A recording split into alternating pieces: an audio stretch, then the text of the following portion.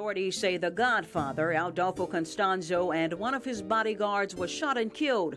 But according to a Mexican newspaper, Constanzo was killed by his girlfriend, Sara Aldrete, just moments before a shootout with scores of police. Authorities say Aldrete is considered a voodoo witch.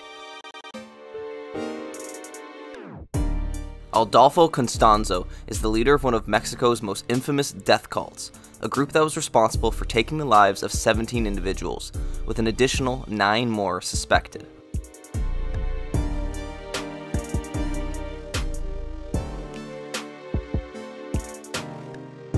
Constanzo's story involves a twisted blend of cartel dealings, ritualistic sacrifices, and believed witchcraft in the name of the religion Palo Mayombe.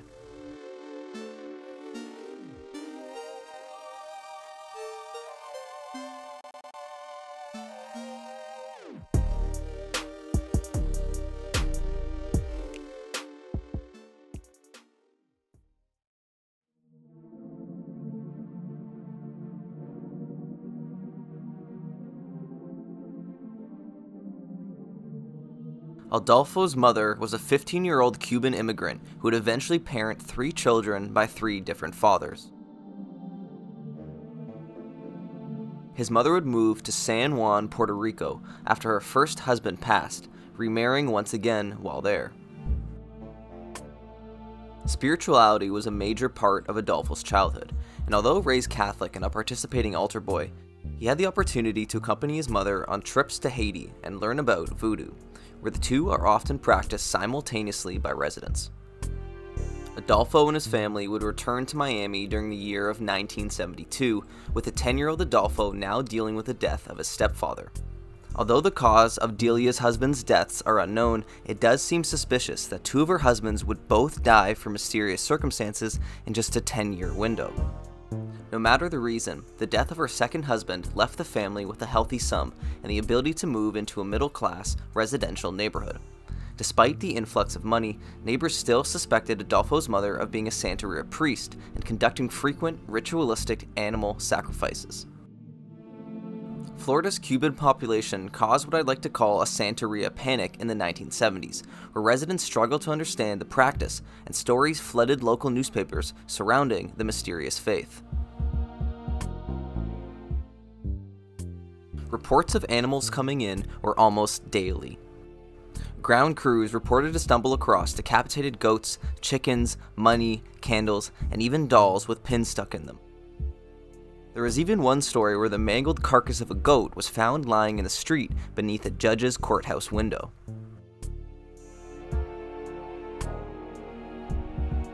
It's apparent that his childhood experiences had a profound impact on Adolfo, as he would become apprenticed to a local sorcerer of a religion called Palo Mayombe. Many of its practitioners originated from eastern Cuba and also practiced Santeria in conjunction. Adolfo's mother Delia would remarry for the 3rd time to a man of Cuban descent, who was both an alleged drug dealer and an avid practitioner of Palo Mayombe. From an early age, both Adolfo and his mother would be arrested multiple times for shoplifting and petty theft. Rumors swirled of the Constanzo house being kept in decrepit conditions, with walls reportedly splattered with blood due to the frequent animal sacrifice. In fact, some sources claim that Delia Gonzalez was arrested for keeping 27 animals in her tiny apartment, with the floors covered in feces and blood.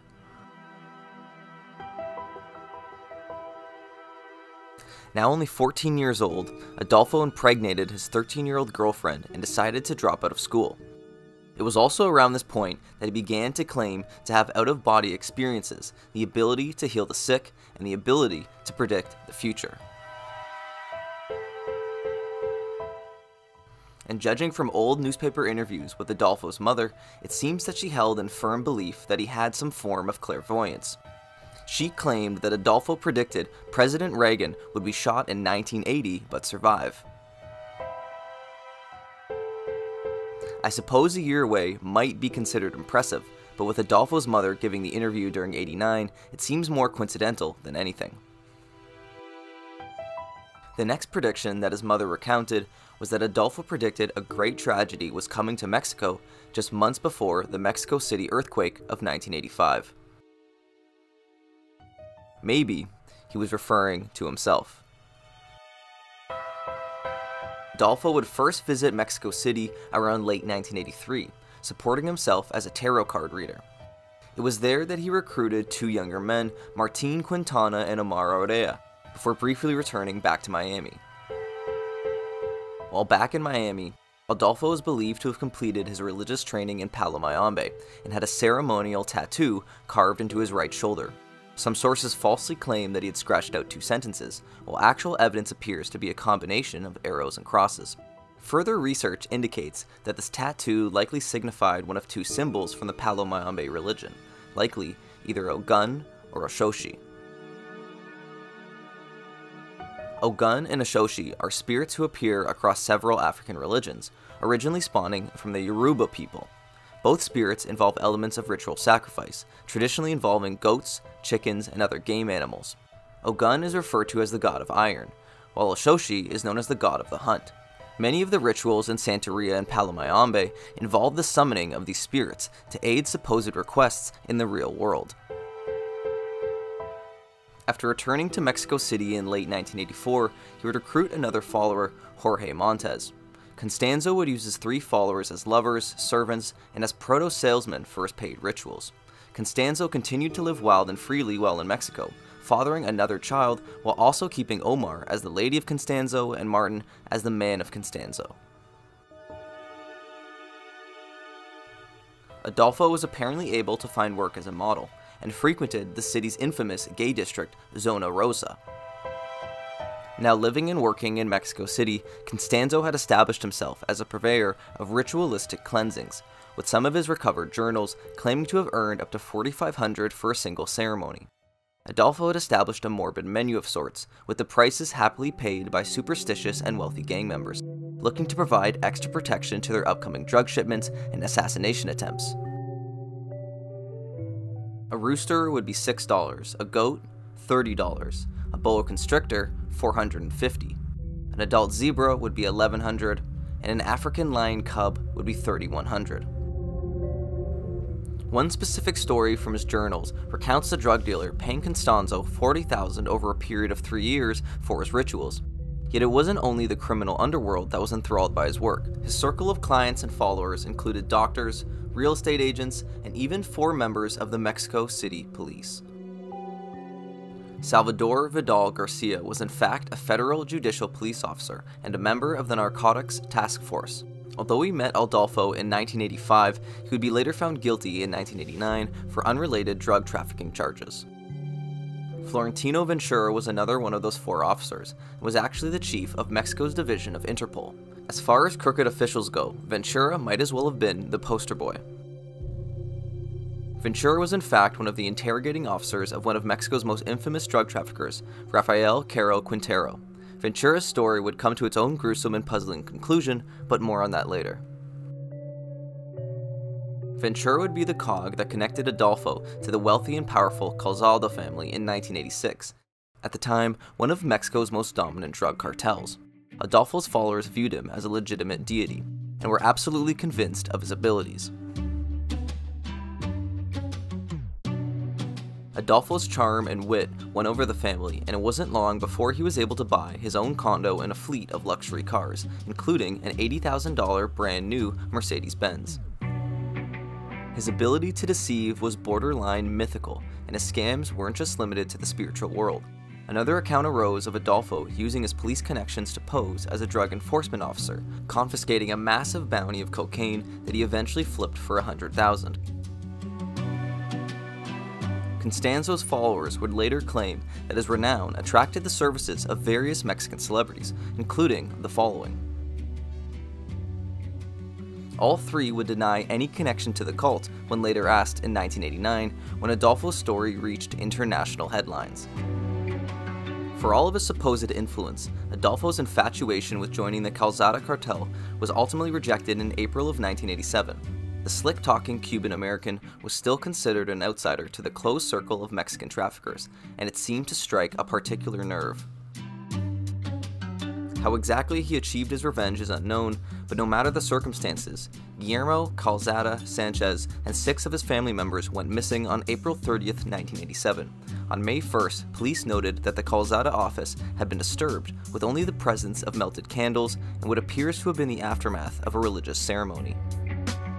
On May 7, 1987, 7 bodies were exhumed and recovered from Lake Zampango over the duration of a week. All of the bodies showed clear signs of mutilation of the victims' appendages, organs, and genitals. Investigating officers were horrified and didn't have a fraction of a clue as to what the explanation may be. Little did authorities know that at the time, Adolfo had used the Calzada cartel as totems in his Palo Mayombe rituals, believed to be a more powerful replacement than the use of animal bones, specifically when building the Nganga vessel, which was required to be fed with a sacrifice of blood and bones.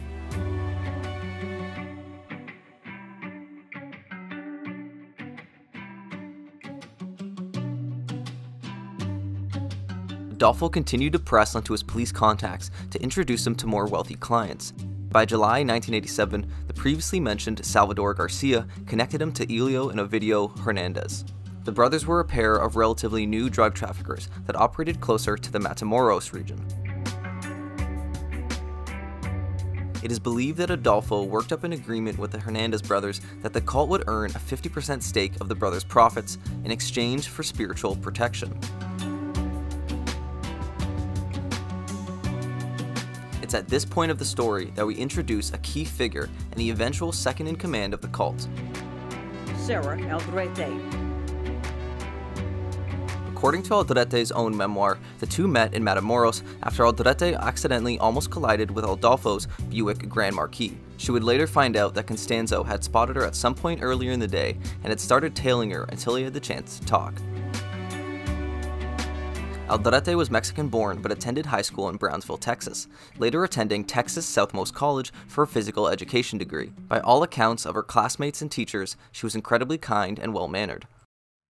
When she first encountered Adolfo, she immediately recognized his necklace and wear as someone who practices Santeria, and was coincidentally studying the topic as a point of personal interest. Although she was intimidated over his approach, she seemed to swoon over his charm and wit. It also didn't seem to matter that Sara had a boyfriend at the time, a Brownsville drug smuggler named Gilberto Sosa. Given the nature of cities near the border, both Brownsville, Texas and Matamoros, Mexico were hotspots for smuggling and trafficking. Even to this day, it remains a key funneling point of illegal activities.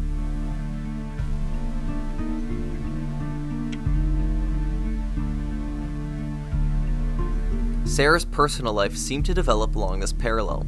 To her friends and classmates in Brownsville, she was bright, helpful, and hoping to transfer to university. However, the ones that truly knew Sara in Matamoros understood that she was fascinated with the occult and possessed her own brand of devilish charm, providing a shade of faux innocence over the evil she would carry out.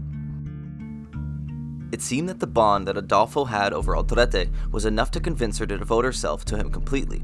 In a show of either cruelness or kindness, Adolfo placed an anonymous call to her boyfriend at the time to let him know of Sara's infidelity. In traditional cult behavior, leaders will work to isolate their followers from the ones they love, leaving them little to no choice. Sara would embrace her place as the head witch of the cult while still attending school at Texas Southmost College. During the same year she was named to the school's dean list, she was assisting in sadistic Palo Mayombe rituals with Adolfo, consisting now of human organs instead of just animal remains.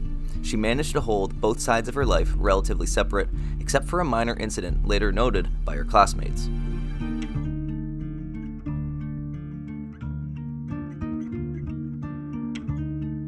According to her classmates, one of the rare nights that they spent time with Sara socially was an occasion where they were drinking on campus at one of the students' dorm rooms. After a few drinks, she convinced the group to watch the recently released 1987 thriller film starring Martin Sheen, The Believers.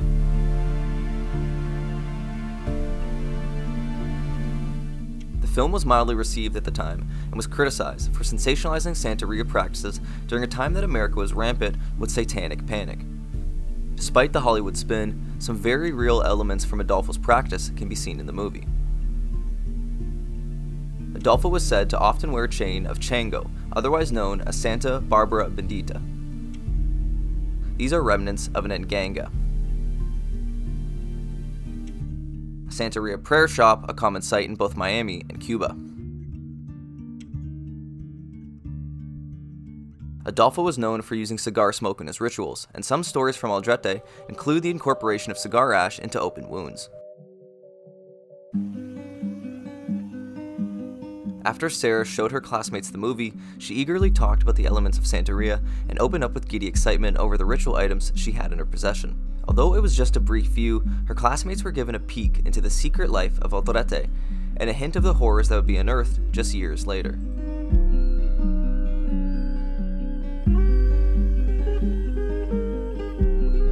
Through interviews conducted with former members of the cult, it is clear that Sara had an obsession with the movie and felt it was prophetic in nature.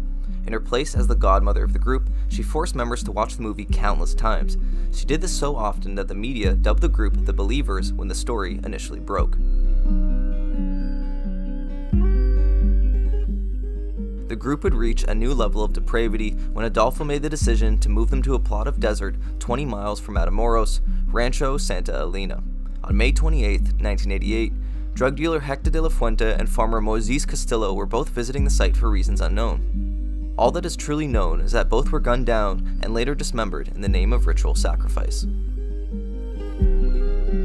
Their spree would continue in Mexico City, where he ordered his minions to kidnap a drag queen named Ramon Paz Escobar as retribution for an argument with Adolfo.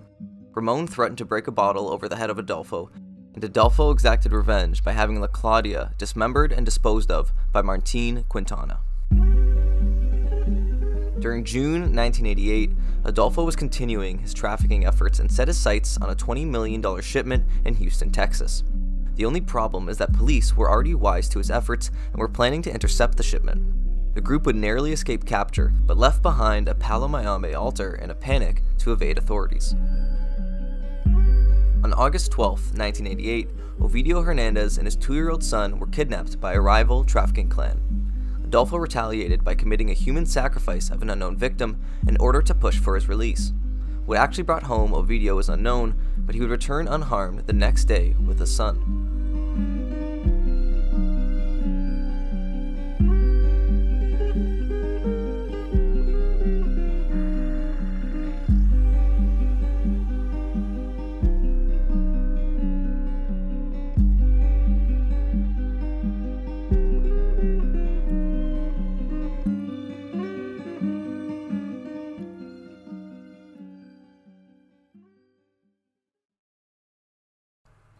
Escudero would issue a public statement on September 5, 1988, saying that God will punish all those involved in my detention and defamation. By September 17th, news broke of an incident involving Ventura and his wife. The official story was that Ventura was drunk while at dinner with an apparent friend, Enrique Orozco, and both of their wives. After dinner, he got into an argument with his wife while in his car, and in the same round of gunfire, he took the lives of his wife, Enrique's wife, and eventually his own.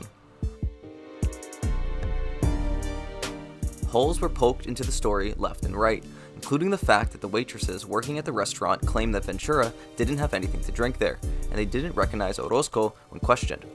Aside from that, the probability of the gunshots coming from the rear passenger seat seems far more likely given the fact that both of the women in Ventura were killed in a single burst. Whether out of disregard or preoccupation with finding his next sacrifice, Adolfo hardly batted an eyelid over the incident. The Godfather was increasingly bloodthirsty and nothing could sway his attention. It was November 1988 when the strangely principled Adolfo decided to punish his disciple Jorge Gomez for using cocaine. Although the cult smuggled cocaine and cannabis in massive amounts, the use of drugs was forbidden by Constanzo.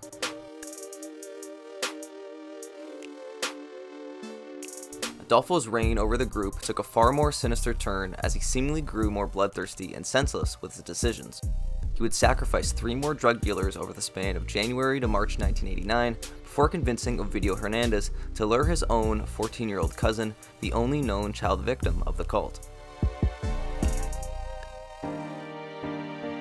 On March 13, 1989, Adolfo found himself with another, still unidentified victim, yet ultimately disappointed with the ritual as he felt the victim had accepted his fate too early.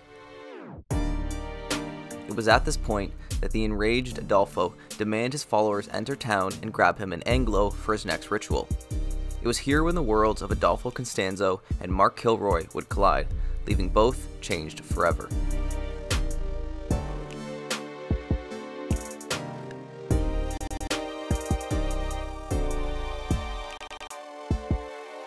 Unlike his usual victims of drug dealers, prostitutes, and criminals, Kilroy was an American college student coming from a wealthy family.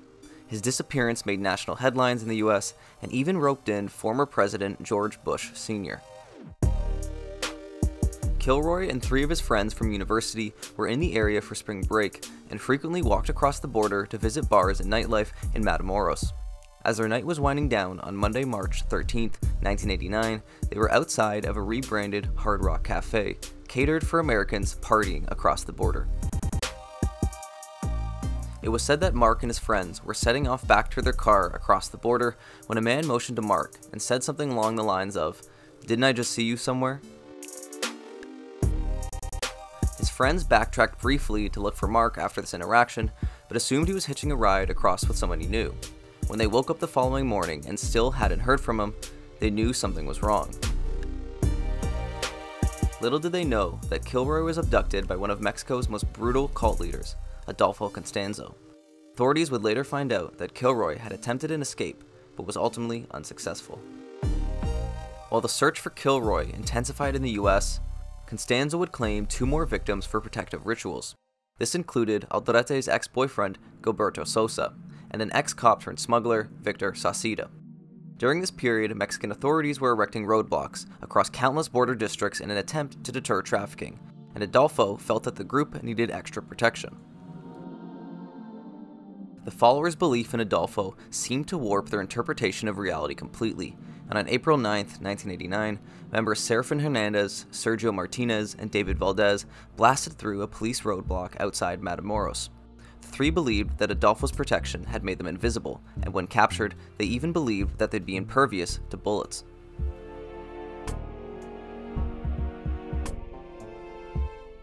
Serafin was just 20 years old at the time and was the nephew of Constanzo's close associate, Elio Hernandez. His brashness would only tip off authorities more, who demanded to follow Serafin to his destination, Rancho Santa Elena. As fate would have it, Elio was at the ranch at the time and had no idea of the approaching police. Police conducted a preliminary search of the ranch and found 70 pounds of cannabis and a large stash of weapons, initially stopping the search there. Once all 4 cult members were rounded up and brought back to the police station, details of the group's black magic masses were finally unearthed during closed-door interrogations. Police stormed the ranch the next day with a massive search team, with no idea what to expect. They apparently showed a maintenance worker on the ranch a picture of Mark Kilroy, and he only gestured towards the ritual shed. In the shed itself, police found the dismembered remains of Kilroy and 2 Mexican federal police. When they asked Serafin where the other bodies on the ranch were, he reportedly said, "Which ones?" Both him and the other members in custody were quick to give up the exact site of Adolfo's graveyard. In total, authorities collected the remains of 15 individuals. Given the timeline of the group only moving to the site roughly a year and a half ago, it is likely that more victims exist than just this one site. Based on the testimonies given and evidence discovered, arrest warrants were issued for Adolfo Constanzo and Sara Aldrete. Searches conducted at Aldrete's room in her family home revealed a makeshift altar and blood splatter stains near the wall. Police raided Constanzo's luxury home in Atizapan on April 17, 1989, and found a hidden ritual chamber on the grounds with no sign of either Constanzo or Aldrete. The discovery of Kilroy had caused a firestorm in the media, and the question on everyone's mind was, where is Adolfo Constanzo? Rumors swirled that Adolfo had gotten as far as Chicago and was believed to be with his inner circle of followers. The search for Adolfo took on a supernatural twist as investigators decided to burn down Adolfo's ritual shed and place a wooden cross on the ashes. According to a witness, a photographer from the Brownsville Herald, a purification rite was performed by a curandero to combat Adolfo's evil spirits. Meanwhile, in Mexico City, Constanzo, Aldrete, Quintana, Ochoa, and 3 more cult followers were held up in an apartment, likely biding their time in deciding a proper plan of escape, or retaliation. It is said that Aldrete attempted to write a note and pass it out the window, describing that she was the only girl hiding with the wanted cult leader and was fearing for her own life. Of course, this anecdote is impossible to confirm and remains one of the ongoing points of defense that Aldrete claims, which ultimately crumbles under scrutiny. It's likely that their time cramped up in the apartment started to cause cabin fever, and tempers started to flare. On May 2nd, 1989, police were called to the apartment complex with reports of an argument and the sound of gunfire. Adolfo heard the approaching police, and mania set in. By the account of cultist Alvaro de Leon Valdez, he went crazy and begun to throw wads of money out of the window in a last act of defiance. Unable to cope with the idea of capture, he ordered Valdez to take the lives of himself and Martin Quintana, opting for the Uzi submachine gun that they had on hand. Upon her capture, Aldrete would claim to have known nothing of the killings and only found out through the newspapers. She maintains that her role in the cult was minimal and that she was a victim herself. She also claims that during the interrogation process, she was sexually assaulted by Mexican authorities. She was charged 6 years in 1990 for criminal association, but after a second trial was found guilty of the killings committed at Rancho Santa Elena, earning another 30 years to her sentence. Cult member Omar Orea Ochoa also claimed ignorance to the killings, but was given a life sentence in prison nonetheless. Omar was actually diagnosed with AIDS while in the prison's health system and would pass away just a few years later after the August 1989 diagnosis.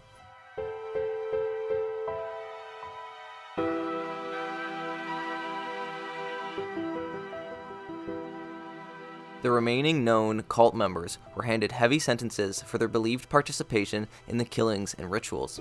The reach of Adolfo's group was ultimately unknown, and some theorized that practitioners of his twisted brand of Palo Mayombe still exist. As luck would have it, Adolfo's mom was arrested and sent to jail herself just a few months after her son's ordeal for stealing a refrigerator from a home she was working at. She claimed to have no knowledge of her son's activities and that she had even visited him earlier that year.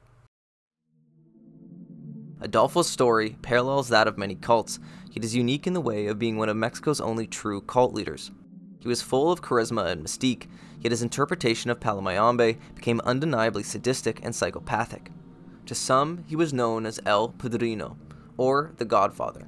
The American media later dubbed him the Witch Doctor of Matamoros. By any name, he was pure evil.